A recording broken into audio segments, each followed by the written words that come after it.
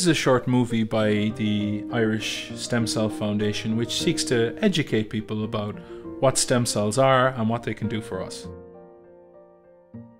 The human body is composed of over 200 cell types, each designated to a particular function. So for example, a pancreatic cell is involved in the function of the pancreas, and the nerve cell is involved in the function of either the brain or spinal cord. A subset of cells, however, are different. These are called stem cells.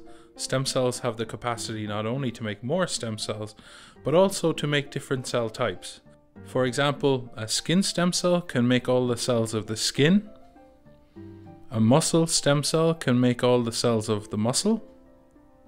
And a blood stem cell can make all the cell types of the blood. For many years, adult stem cells have been used therapeutically in the treatment of certain cancers and rare blood diseases.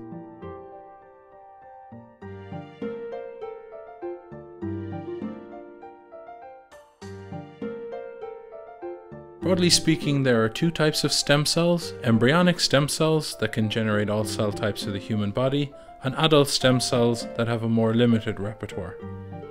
Embryonic stem cells are derived from excess embryos that are left over from assisted fertility treatments, like IVF.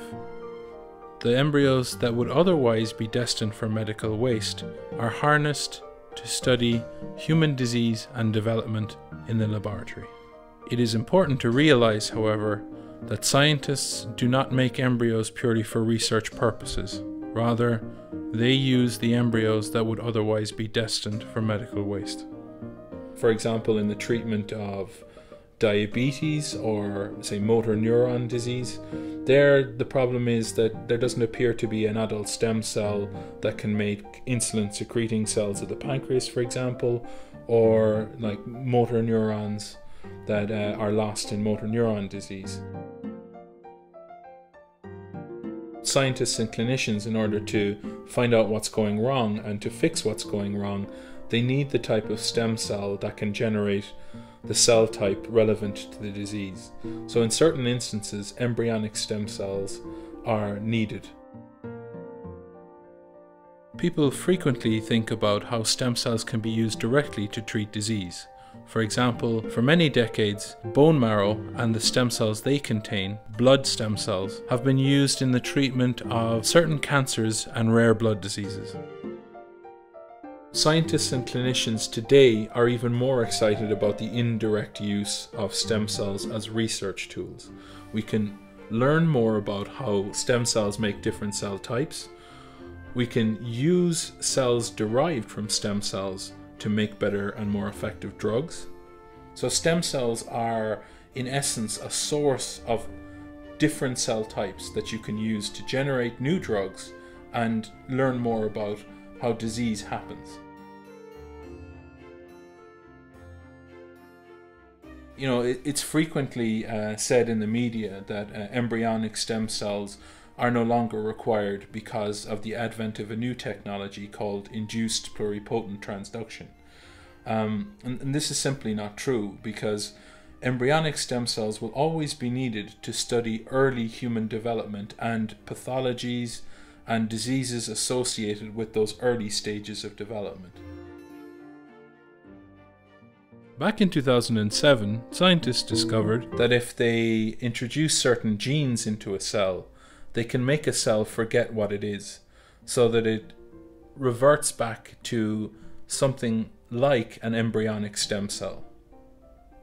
So it's in a way it's a little bit like hitting someone in the back of the head and they forget that they're a particular type of person, and they have to relearn what kind of person they are again. But sometimes memories re-emerge, and this is really where the state of the research is now. Can we make a cell completely forget what it was? And can you sustain that amnesia long term within the cell?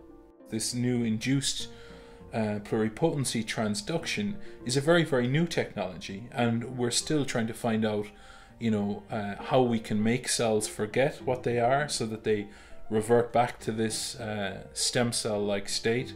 But really, it's too early to say for a lot of applications whether embryonic stem cells or induced pluripotent stem cells will be better in future.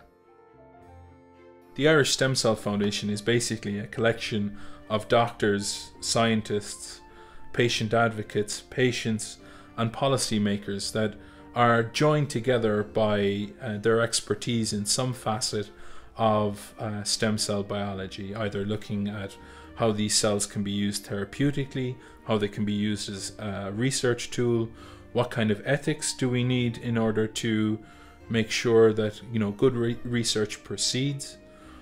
We also need to understand the needs of patients, and we also need to understand the consequences of not having good legislation pertaining to this area, and how that affects not only the science and medicine in this country, but more importantly, the patients in this country.